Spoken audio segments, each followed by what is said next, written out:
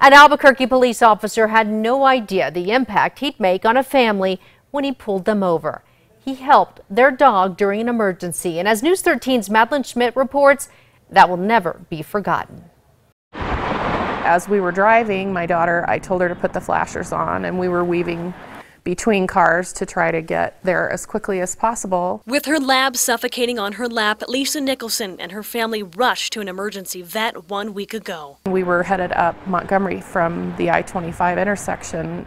A police officer came behind us in an SUV and turned on the lights. And so we pulled over. I was hysterical and sobbing, and I just yelled, "My dog is suffocating, my dog is suffocating." And he said, "Please just get in my car."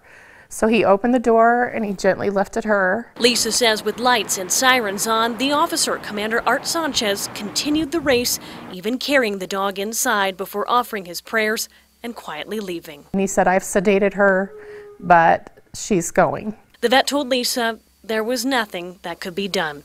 15 years were coming to an end. And the three of us were saying our goodbyes, and there was a very gentle knock at the door. Nearly an hour passed and Commander Sanchez had returned. She was like a child to me, and her loss was devastating.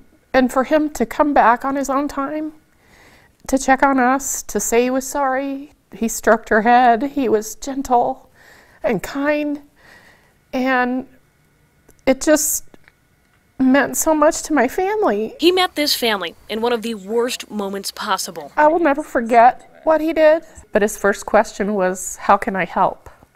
And that made all the difference. Dogs leave paw prints on your heart, and so does the empathy of strangers.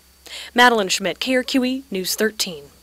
Ellie the lab had been diagnosed with a condition that made her prone to choking. She was Lisa's first dog.